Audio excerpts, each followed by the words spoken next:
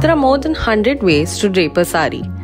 But when most people think of a sari, the navy drape is what comes to their mind.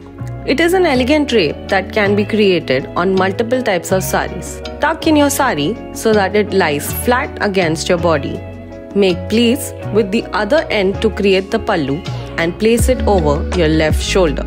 Start pleating the loop of fabric and tuck these pleats in. Remember, practice makes perfect. This is a simple but elegant drape, which you have undoubtedly seen in the movie Devdas.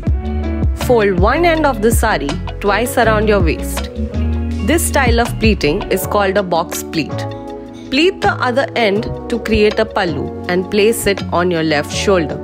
Spread out your pallu and tuck the loop of fabric under your right arm into the back of your sari. Bring the pallu around your body and wrap one end around your right arm.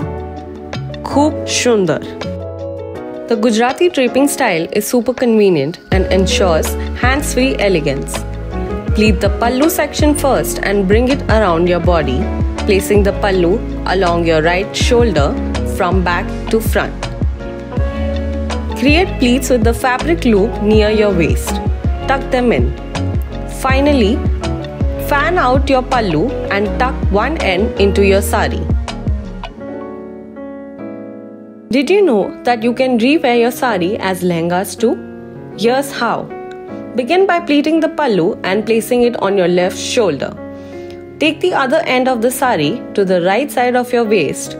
Here, start creating small individual pleats and tucking each pleat into the waistband of your underskirt. You can also use a regular full-length skirt for extra volume.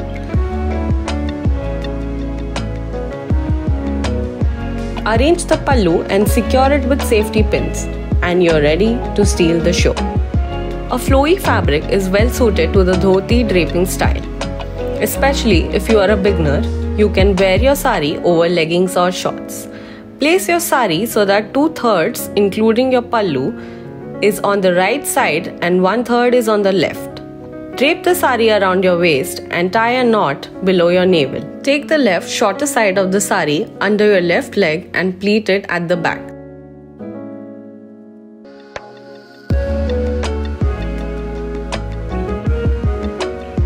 Tuck it in. For the right side, hold the pallu and take it under your right leg, bringing it to the other side to create the dhoti drape.